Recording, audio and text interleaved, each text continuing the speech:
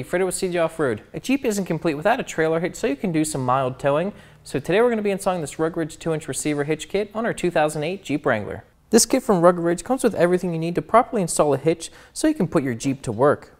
It comes with a 2-inch hitch receiver, a 4-way wiring harness, a 2-inch chrome ball and drawbar, a hitch pin, and all the necessary hardware. This kit's very straightforward to install and will allow you to get the most out of your Jeep, so today we're going to install it on our 2008 Jeep Wrangler. Tools you'll need for this installation: a Phillips screwdriver, 19mm wrench, 18mm wrench, and a big adjustable wrench.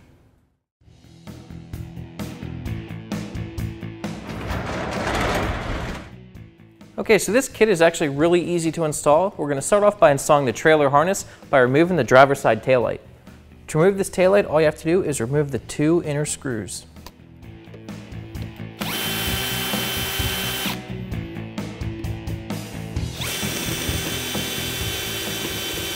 Disconnect the trail light harness. Grab your harness from Rugged Ridge and connect it to the taillight and to the taillight harness.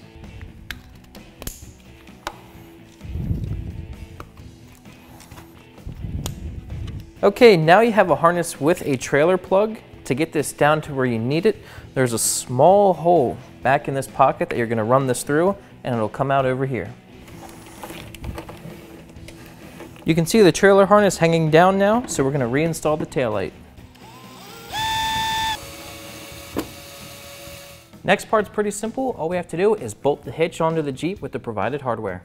There's already holes drilled in the frame from the factory for this, so all you need to do is raise up the receiver, line it up with the holes, and then put a washer on the provided bolts and install them. Get the other bolts installed.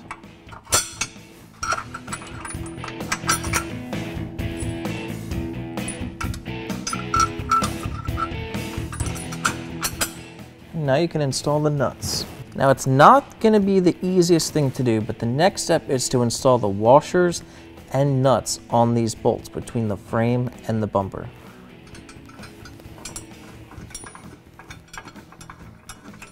It's definitely easier if you just get your fingers up there and hold the nut and then thread the bolt into the nut, and then you can get your wrenches on it. You can now tighten the nuts and bolts. Use a 19mm wrench on the nut and an 18 on the bolt. We have the hitch fully bolted in. The next thing we're going to do is take the trailer harness and install the plug right here. And there you go, it's nice and secured. Now you can clean up the wiring. Last thing we have to do is install the tongue with the ball. Line it up with the hole in the receiver. Install your pin.